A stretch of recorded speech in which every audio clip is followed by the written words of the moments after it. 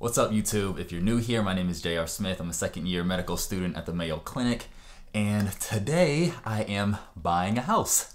It's gonna be a super busy day for me today. I also have class, which I just finished the first half of. You guys saw, woke up early in the morning, cranked out my Anki, which is my normal routine.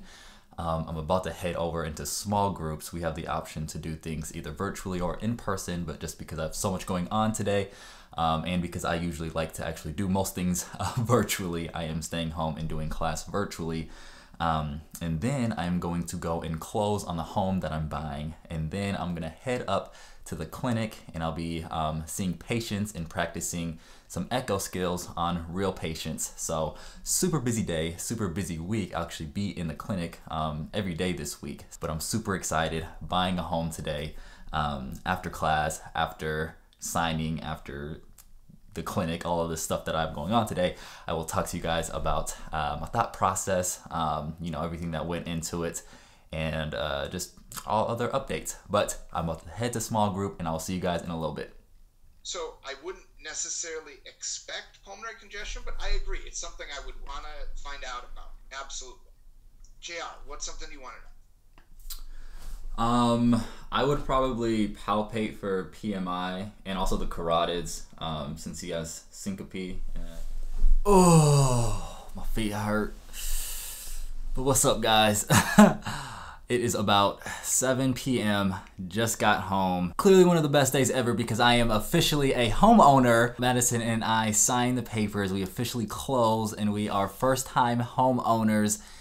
Super, super excited. So shortly after class and my small group, I ran up to the title company, their office. We signed the papers, became official homeowners. I don't know how many times I'm gonna say that to myself. But after closing, I had to run up to the clinic and had the opportunity to practice taking a physical, as well as performing an echo on 2 separate patients who had different diagnosed heart conditions. And we were broken up into 2 separate groups of 4 students. So I'm with 3 of my classmates and we see 1 patient. And we basically use the 4 brains that we have to try to figure out what's going on. And then we switch groups with the second patient. And again, it's just amazing to be able to be in my cardio class where I'm in lecture in the morning, doing small groups and reviewing cases after that, and then actually being able to see real life human beings, real patients with some of the things that we're learning about and seeing how they present, not only in a textbook or in a case, but actually in real life. And after the clinic, I was able to run over to my new house. Now, I know a ton of people are probably wondering, what am I doing buying a home in medical school? I'm sure this is not usually what a lot of medical students do. But I saw value in this, and most of you guys know at this point that one of the main reasons is because our family is growing. Madison is pregnant. We are starting to build and grow our family, and we thought that it would be amazing to be able to do that in our own home. And so that was one of the reasons that went into us wanting to purchase a home. There was a few other reasons as well. When I came to Mayo for medical school, I thought that, if the opportunity afforded itself, this would also be an incredible place to do residency. I'm sure that Mayo is going to be one of the top places that I would like to go for residency. So the opportunity to stay here for more than just the 4 years of medical school was something that I thought of before even moving here. And so owning a home in the area was something that we had always considered because of that. And even if we do go somewhere else for residency, being able to rent the home out and, that is still going to be financially beneficial, I think, for us. And so we saw that as a benefit. And, we just also wanted to be able to have a place where we could, paint the walls and do what we want to do. And, that kind of freedom that comes with owning your own home rather than renting. And so everything kind of aligned in the perfect time, in the perfect place, and we are now homeowners. All right, it is Tuesday. Blaze and I are chilling. I just got home. I had a reach clinic today. So at Mayo, we have a clinic where we see under and uninsured patients. And as medical students, this is an amazing opportunity not only for us to see patients, but then for us to be able to practice writing a note and doing all of those kind of things that you have to do outside of just seeing patients. So I was able to go in, I saw my patient, and then I go back into kind of this meeting room and I basically present my patient to the doctor who's going to be supervising the case.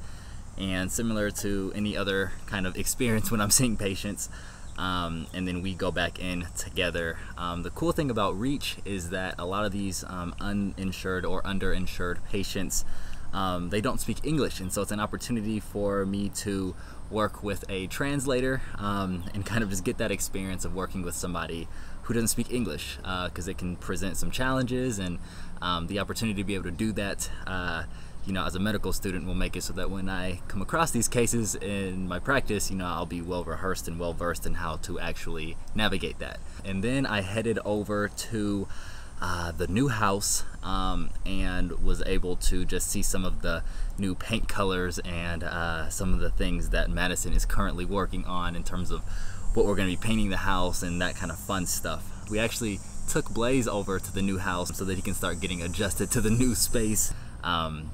It's hot out here, and I've been in a suit in the sun for maybe too long. My office is my happy place, so I'm gonna head back there, do a little more work, and check in with you guys later. Oh. Alright guys, it is now Wednesday, almost 6 p.m. I just got home from the clinic again, my third day in a row. Having class from 8 to 12 and then clinic in the afternoons from about 1 to 5. So busy day, busy way to start the week. But today was awesome. Today I rotated in the pediatric clinic, which was great. My first time ever seeing kids, and I was able to see a wide variety of kids. I saw everything from a 4-month-old to a 19-year-old. So it was just an amazing opportunity to be able to see different things that happen in different populations of patients. One thing that was really cool for me to experience is there was one case where we were suspicious of potential COVID, so I was able to get gowned up, extra PPE, and kind of just experience what a lot of healthcare workers have been experiencing over the past year and a half of just caution, concern, all mixed into trying to see a patient and make them feel better. So it was a great experience being able to see kids. Kids are fun. It's cool to be able to go into a setting and have a more fun and smiley and not necessarily jokey, but a lot of these kids are coming in just for their wellness checkups and just to kind of you get to kind of be a little less professional, but also professional, if that makes sense. I'm thinking of actually going into the clinic on Friday, or to the actual classroom on Friday. So I'll bring you guys along if I do make it out of my office.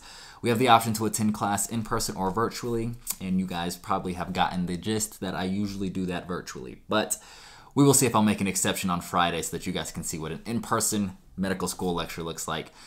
But until then, I'm gonna get some work done, rest, hang out with Madison and Blaze, and I'll see y'all tomorrow. Alright guys, it's Thursday. I'm almost through this week. I just got home. It is about 5:15. I had an outpatient clinic day, so seeing people in the primary care setting, and similar to the other days where I go in and I see the patient, take my history, take my physical, present my patient, and go back in with the doctor, and we, come to our conclusions together. Today, though, was a special day because it was the first time that I ever saw somebody with a musculoskeletal pathology. First time seeing something related to orthopedics. I was super stoked for the opportunity to do this. Most of you guys know that I'm super into ortho. And I saw a patient who came in and they had an orthopedic thing. So I got to do things from special tests looking at the knee, and just kind of going through a progression of what I would do and what I would expect to do when I'm actually practicing in the way that I would be practicing doing orthopedics. So it was super, super special. And I'll never forget my first orthopedic patient. When I was presenting my patient, the doctor was very pleased with how I did, and then actually wanted me to go back in, which I would have anyways with him, and then be the one to tell the patient, you know, what our diagnosis was, and then what we want to do with treatment. So usually when we go back into students, you know, I usually at least don't really say much else other than thank you, nice meeting you, bye. But he wanted me to run it even when we were both in there and say, you know, because of this is what, you know, this is what we think is going on, this is how we're going to treat it, and then be the one to answer her questions. So that was awesome, super fun, you know, just more evidence of this is my little niche, orthopedics. But now I am going to head to a review session that I have coming up. We actually, once a week, we actually have my cardio final next week, and for the last week, this week, and the next week, we actually have review sessions. I missed last week's, but this week I want to make sure I get there. We have a final coming up. I want to do everything that I can to make sure I can be prepared for that. So I'm going to be doing this review session instead of actually going and helping out at the new house, which I just have not been doing a lot lately this week. And I feel bad about it, not being able to help Madison as much as because she's been killing it, guys. She's been taking the whole house by storm, and her parents have been, oh my goodness, her parents, guys, can't ask for nothing better. Just taking care of the house. So they have given me the freedom to pit school first this week and think about house stuff later while they take care of that. So I'm gonna head to this review session. I had to fill you guys in about my first ortho patient. And then I will see you guys later, maybe tomorrow, maybe in-person lecture. Make sure you finish this video to see. And I will see y'all in a little bit. All right, guys, it is 8:40, still Thursday. I just finished some of the work that I was doing, just getting ready for tomorrow's lecture, learning about pericardial effusions, cardiac tamponade, all that good stuff. Not good stuff, just stuff. And now I'm gonna run over to the new house. Madison is still there with her parents, and I'm just gonna start calling her parents my parents. So she's there with our parents, still doing stuff on the house. And I'm gonna run over and see if I can be of any help, see what stuff they've already done. Super excited, and then it's bedtime.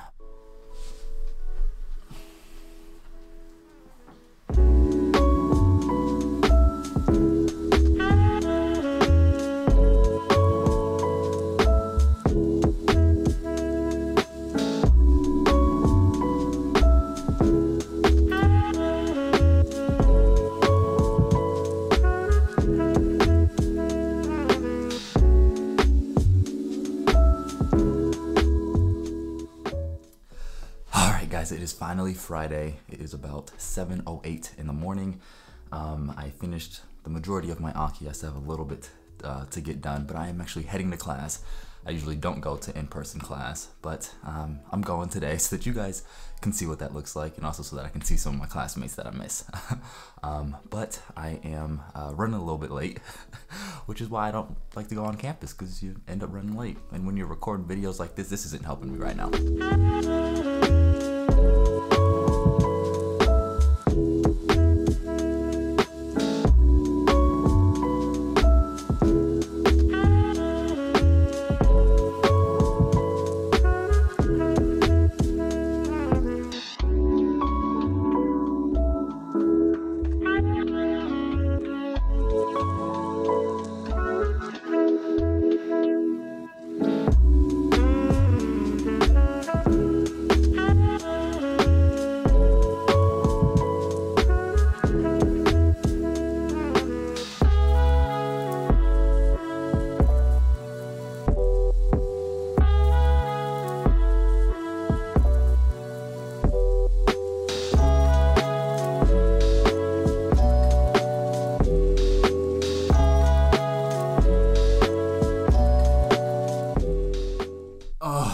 We made it, guys. Friday is officially over, at least school-related things. It was an incredible week, but very exhausting. I'm tired. I'm gonna spend some time this evening, probably editing this YouTube video, hanging out with Madison, going to the new house, you know, working on that. But maybe not done with my work for the week, but done with school work for the week, and that feels good. It was an amazing week again. From Monday, I was able to do things with ultrasound and taking echocardiograms and of real patients. And Tuesday I was able to get into the REACH clinic, which is the clinic where we serve underinsured and uninsured patients. And Wednesday I was able to see pediatric patients across all ranges of that spectrum in terms of age. Thursday I was able to go into the outpatient clinic and see my first orthopedic patient. And now Friday I went to lecture live, which is very infrequent for me. But I also was able to go to our Harvey session, which is a session where we have a mannequin that mimics a lot of the heart sounds and murmurs and things that we may be able to expect with just good audio acuity. So it's nice to be able to practice really hearing that, practice going through certain case scenarios and clinical kind of experiences with Harvey, so that we can kind of know what we hear, know what to expect when we actually see it in a real person. So busy week. Most of the times it was waking up at 5, doing Anki and studying until class started around 8, doing class from 8 to 12, and then doing some type of clinical kind of requirement from about 1 to 5. So 5 to 5, those are long days, but we have the weekend to recuperate. And I hope that you guys enjoyed coming along and learning kind of the things that I am doing in my weeks. Not every week looks like this. Some weeks I have 1 to 2 things in the afternoon. Some weeks I have 5, like I did this week. But it's I thought it would be a good week for you, to bring you guys along and show you guys the different kind of things that we do outside of just going to class.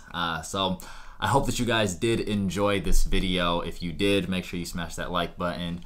Don't forget to subscribe if you haven't yet. And of course, keep evolving, and I'll see you guys in the next one.